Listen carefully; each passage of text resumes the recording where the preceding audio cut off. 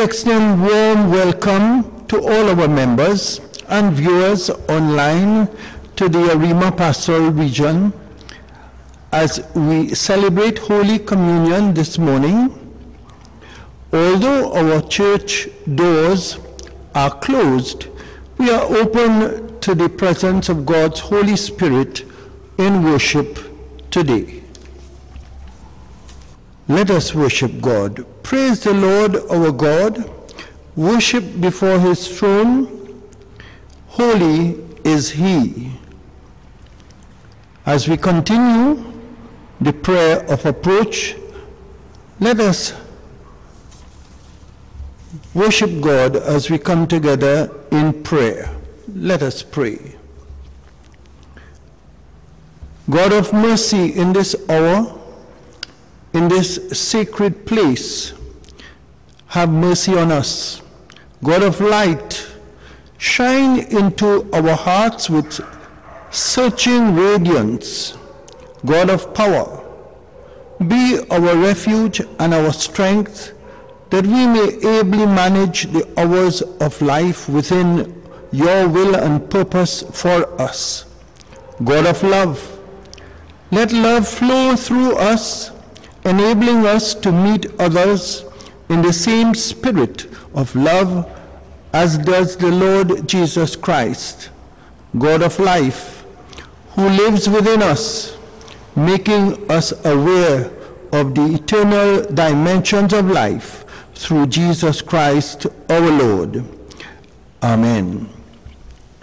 Our first hymn as we continue is Holy, holy, holy, Lord God Almighty. Early in the morning, our song shall rise to thee. Holy, holy, holy, merciful and mighty, God in three persons, blessed Trinity.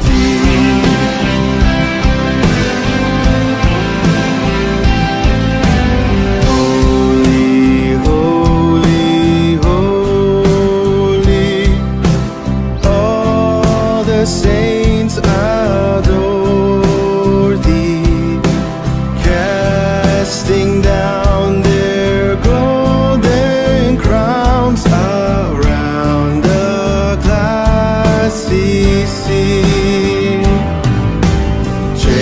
Cherubim and seraphim falling down before thee, who was and is and evermore shall be.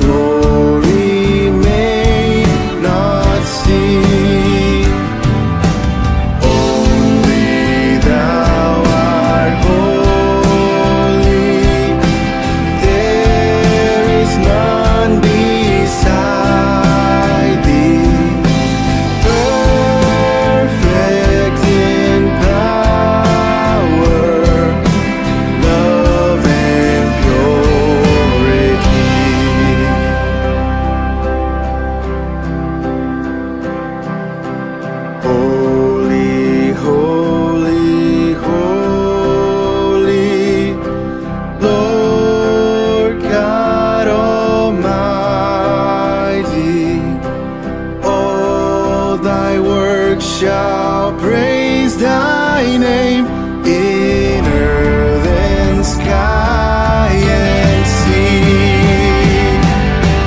Holy, holy, holy, merciful and mighty, God in three persons, blessed Trinity. We continue with the prayer of confession, and as we come to God this morning, let us join in that prayer. Loving Father, who looks with mercy upon us, all your servants, we enter this your house of worship and prayer, and although our lives have shown failure, even deliberate transgressions, such as even when we are challenged to go out in service, we have closed our ears and we have turned away. When confronted with temptations, we have easily given in. In our daily lives, we have been irritable and resentful and rude. Above all, O God, we have presumed to be more righteous than we are. This morning we come seeking your forgiveness. Forgive us, Lord, we pray, and consecrate us anew for thy service, that we may go forth in the assurance of your love and the confidence of your power, through our Lord and Savior Jesus Christ. Amen. Our scripture readings are taken from first reading at Psalm chapter 99, and that is followed by the gospel reading at Matthew chapter 22, verses 15 to 22. Psalm 99. God, the Supreme King. The Lord is King, and the people tremble. He sits on his throne above the winged creatures, and the earth shakes. The Lord is mighty in Zion. He is supreme over all the nations. Everyone will praise his great and majestic name. Holy is he. Mighty King, you love what is right. You have established justice in Israel. You have brought righteousness and fairness. Praise the Lord our God. Worship before his throne. He is King. Jesus and Aaron were his priests, and Samuel was one who prayed to him. They called to the Lord, and he answered them. He spoke to them from the pillar of cloud. They obeyed the laws and commands that he gave them. O Lord, our God, you answered your people. You showed them that you are a God who forgives, even though you punish them for their sins. Praise the Lord our God, and worship at his sacred hill. The Lord our God is holy. Glory be to the Father, and to the Son, and to the Holy Spirit, as it was in the beginning, is now, and ever shall be, world without end. Amen. Matthew chapter 22, verses 15 to 22. The question about paying taxes. The Pharisees went off and made a plan to trap Jesus with questions. Then they sent to him some of their disciples and some members of Herod's party. Teacher, they said, we know that you tell the truth. You teach the truth about God's will for people, without worrying about what others think, because you pay no attention to anyone's status. Tell us then, what do you think? Is it against our law to pay taxes to the Roman emperor or not? Jesus, however, was aware of their evil plan, and so he said, you hypocrites, why are you trying to trap me? Show me the coin for paying the tax. They brought him the coin, and he asked them, whose face and names are these? The emperors, they answered. So Jesus said to them, Well then, pay to the emperor what belongs to the emperor, and pay to God what belongs to God. When they heard this, they were amazed, and they left him and went away. This is the word of God. Thanks be to God for his word. Our next hymn is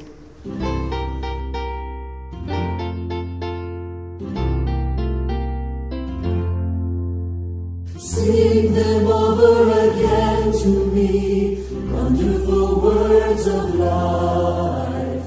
Let me more of their beauty see, wonderful words of life. Words of life and beauty, teach me faith and duty. Beautiful words, wonderful words, wonderful words of life. Beautiful words, wonderful words, wonderful words of life. Christ the Blessed One gives to all wonderful words of life. Sinner, listen to the loving call, wonderful words of life. Oh, so freely given, wooing us to heaven. Beautiful words, wonderful words, wonderful words of life. Beautiful words, wonderful words, wonderful words of life. Words of life and beauty, teach me faith and duty. Beautiful words, wonderful words, wonderful words of life. Beautiful words, wonderful words, wonderful words of life.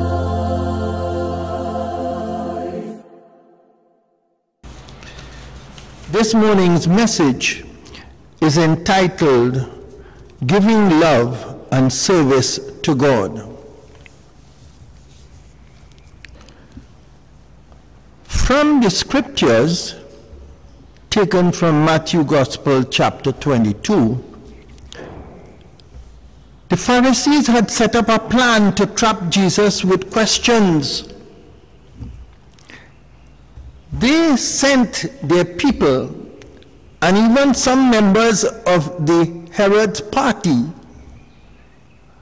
and they raised the question to Jesus, "Teacher, we know you tell the truth. You teach the truth about God's will for people without worrying about what others think. Because you pay no attention to anyone's status. Tell us, is it against the law to pay taxes to the Roman emperor or not?"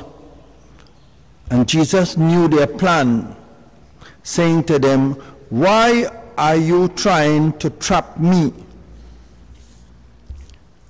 Show me the coin where you are paying the taxes," which they did. Then he asked them, "Whose name and face is on that coin?" And they replied, "The emperor's." "Well then, what belongs to the emperor? Pay the emperor. And what belongs to God? Pay God." My friends, this morning, we think we're so smart that we have a better plan than what God has for us. Many times over, right, there are flawed reasons which only leads us to phony redemption.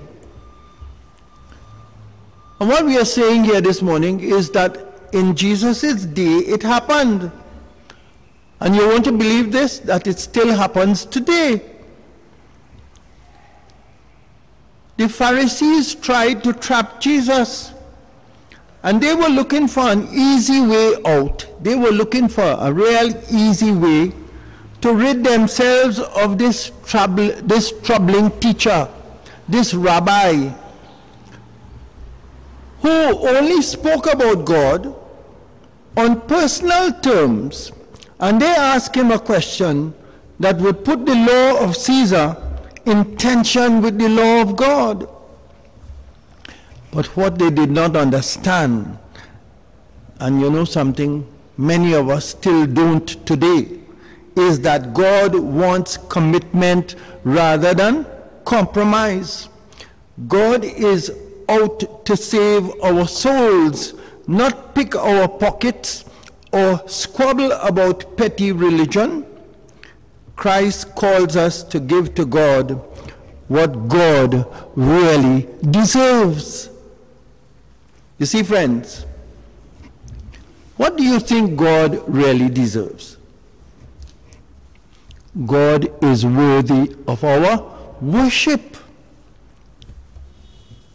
Give to God the things that are God's and God, what is due to Him. The divine merits, our loyalty, our praise, our celebration of life and God's creation, all these.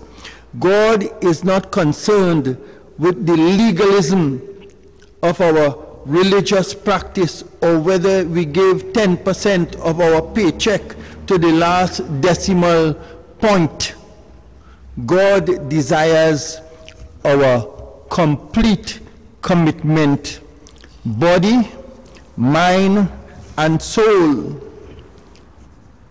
That is so because in God's word, the Gospels remind us that discipleship is not a halfway proposition.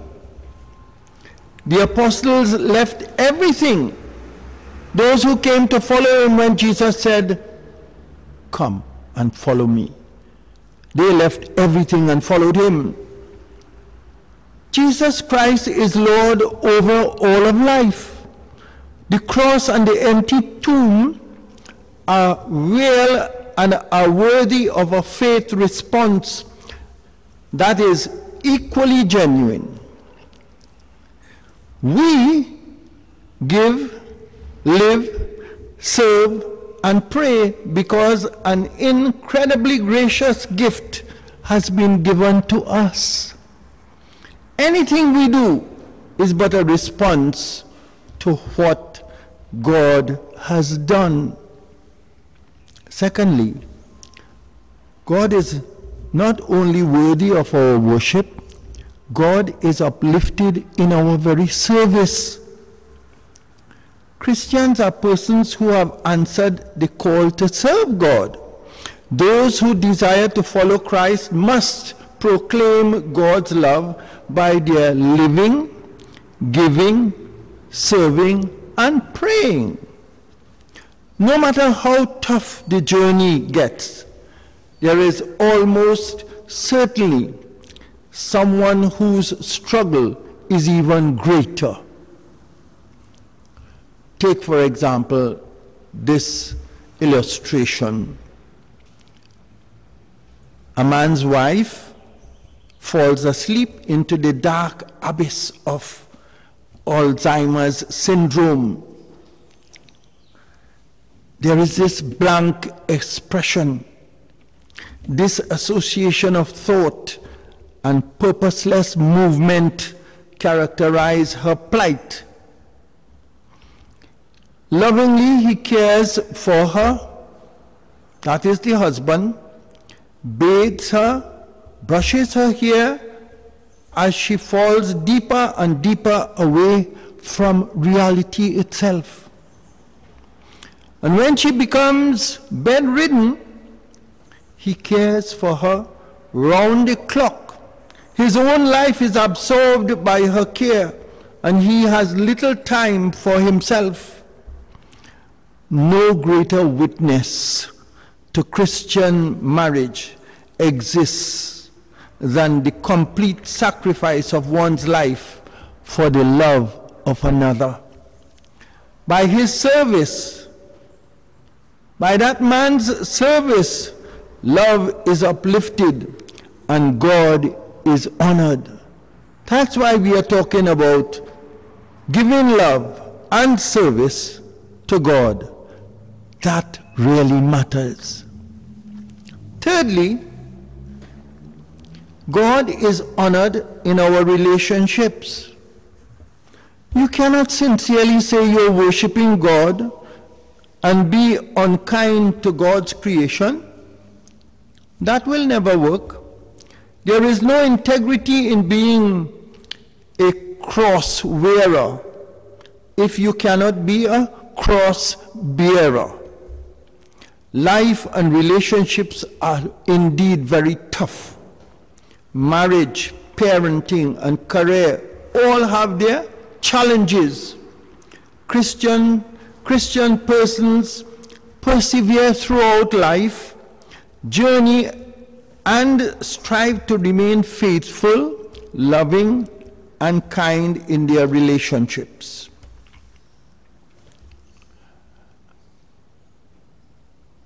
This story, there was a successful elder who seemed to have it all. He was respected by his peers, honored for his service, and promoted for his successes. It was all a hollow reality, for his marriage was in shambles, and his temper would lash out at those closest to him. That is, even his family had to bear most of it. Confronted one day by his minister, he was asked 3 questions. For example, how do your peers rate you? How do you rate yourself? And how does God measure your success? Now he knew that he was successful in the eyes of his peers. And he also knew that his career helped him put his self-assessment on top. He had not truly thought about God and God's criteria for success, and his minister answered for him. And this is the words of the minister to that person. If you cannot love and serve those closest to you and be worthy of their respect, you do not love God. For God requires justice, kindness, and humility in all our relationships. God offers abundant living when we realize that success is not measured by the world's standard, but by God's standard. It is by giving love and service to God that really matters. So, my friends, let us practice during this September month of stewardship what really matters to God and give to him what he deserves. In the name of the Father, and of the Son, and of the Holy Spirit. Amen. As we continue, friends, we go to the prayer of thanksgiving. Let us pray. Heavenly Father, in Christ we come into your presence this morning, seeking to lay all that we are and have into your hands, that our bodies and souls may become fair temples in which your Holy Spirit may continue to dwell. This morning, O Lord, breathe into us a desire for our wills to become your will, that we may look upon this world and see it as you see it. Fill us with a Christ-like manner, that through our feeble hearts, although we feel that pulse and beat, we want, O Lord, the pulse of your eternal love. This morning, O Lord, let our eternal souls possess something of your eternal joy and blessing, for we come to you at this time of so much trial, tribulation, ailment, and sickness, for we seek your grace and your blessing, we seek your protection and your help, and we come to you through Jesus Christ, our Lord, in prayer and thanksgiving.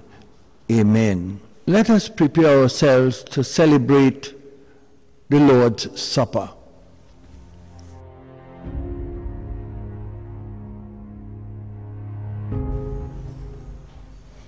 St. Paul reminds us, I have received of the Lord that which also I delivered unto you, that the Lord Jesus, the same night in which he was betrayed, took bread, and when he had given thanks, he broke it and said, Take, eat, this is my body, which is broken for you.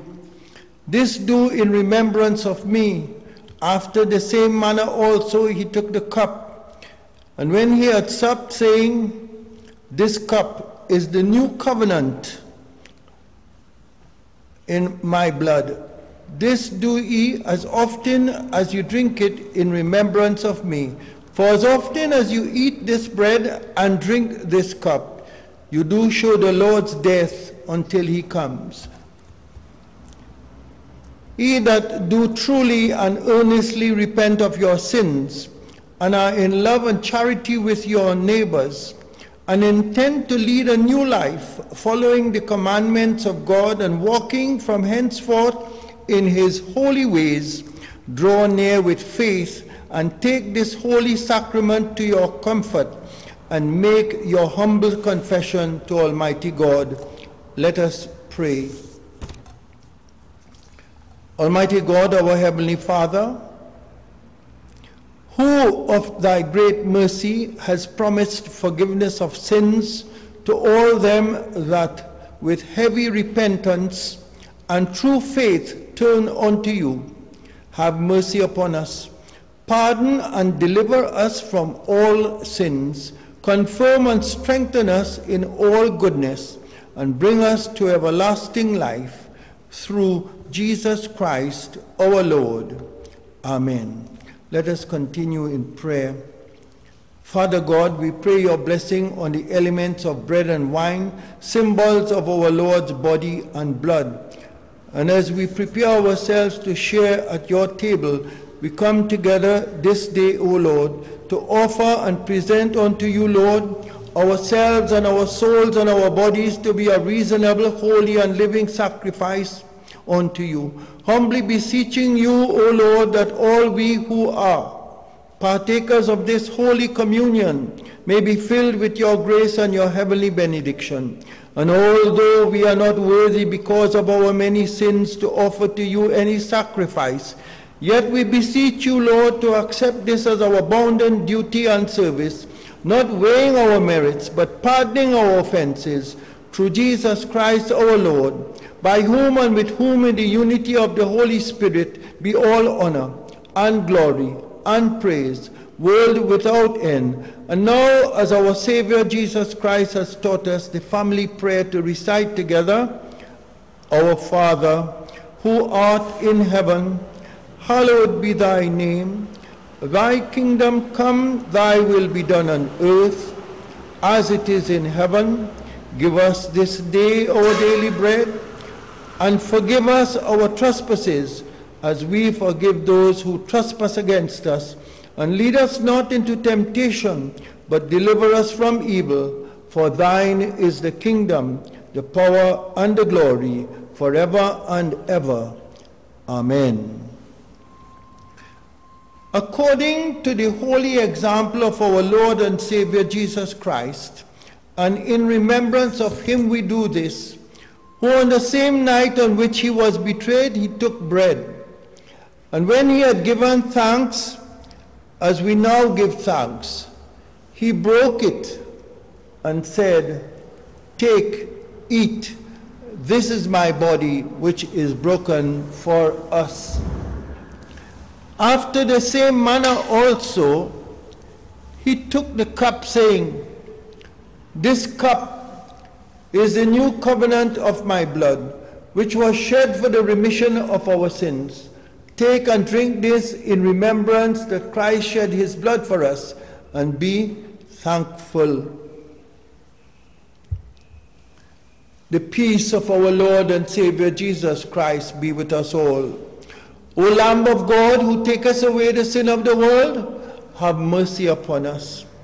O Lamb of God, who takest away the sin of the world, have mercy upon us. O Lamb of God, who takest away the sin of the world, grant us your peace. Amen. As we prepare to share in the element of bread, a reminder of our Lord's body, we join in the hymn.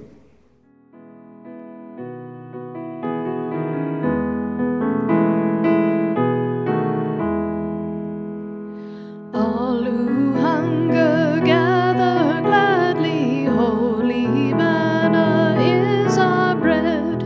Come from wilderness and wandering, here in truth we will be fed.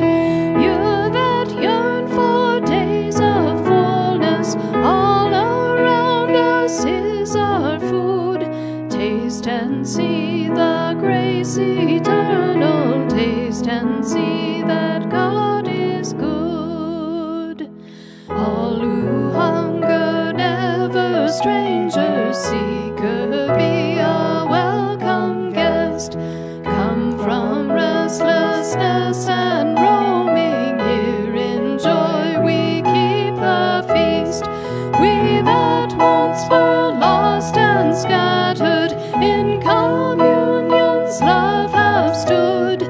Taste and see the grace eternal, taste and see that God is good. All who hunger sing together, Jesus Christ is living bread.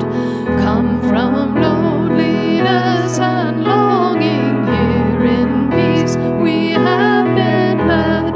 Blessed are those who from this table live their days in gratitude.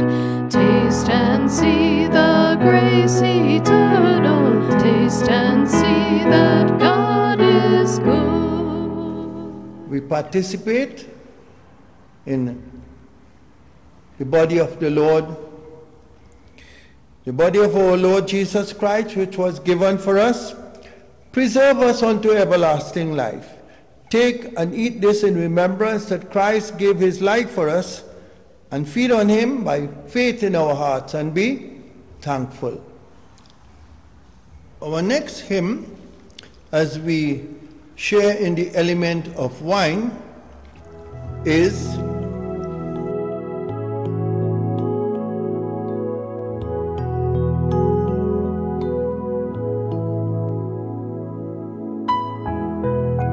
broken for me, broken for you. The body of Jesus, broken for you. He offered his body,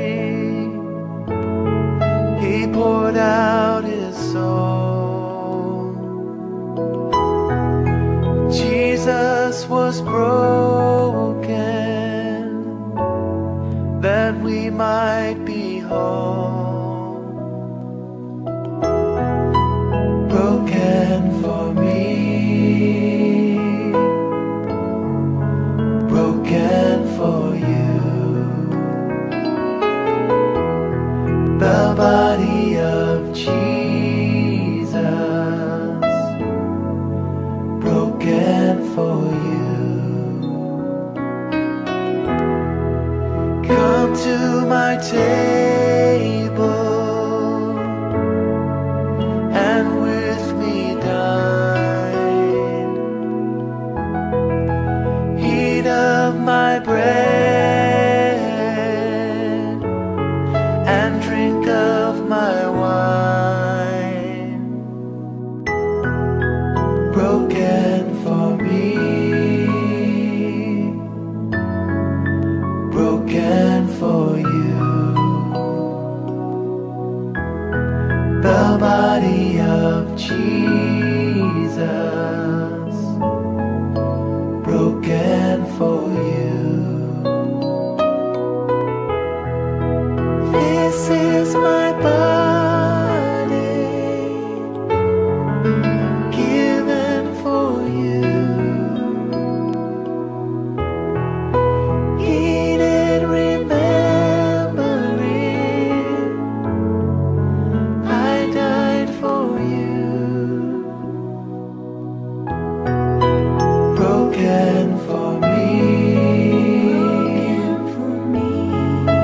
broken for you. The body of Jesus, broken for you. This is my blood I shed for you, for your forgiveness, making you new. Broken for me, broken for you. The body of Jesus, broken for you.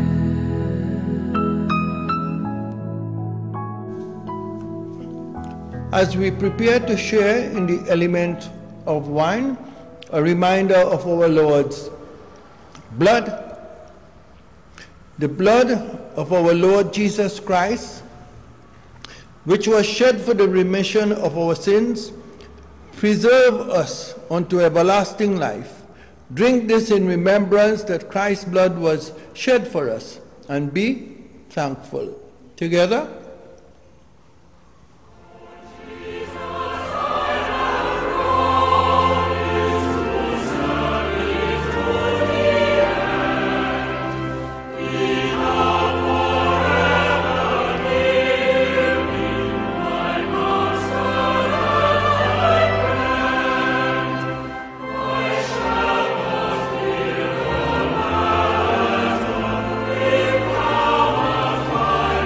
My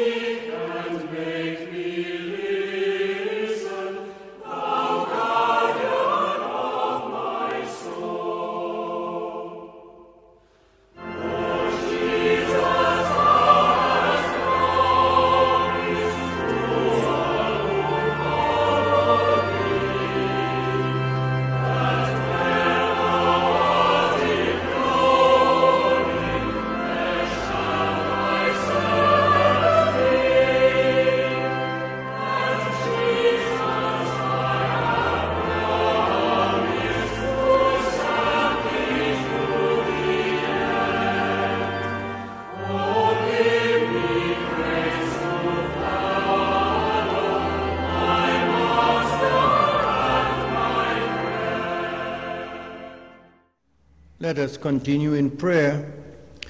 Enable us to know beyond a doubt that in you we live and move and have our being. Then may we so live before others in daily practice and devotion that life-changing examples of peace and joy and patience and fortitude and humility and love may be available to you for your work in building your kingdom among us through Jesus Christ our Lord. Amen. And now we join in the choral benediction.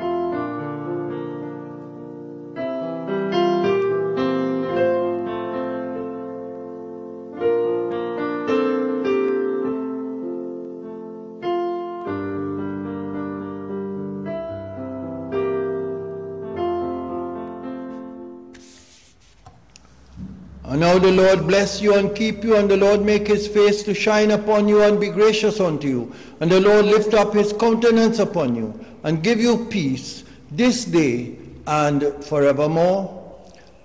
Amen. Amen.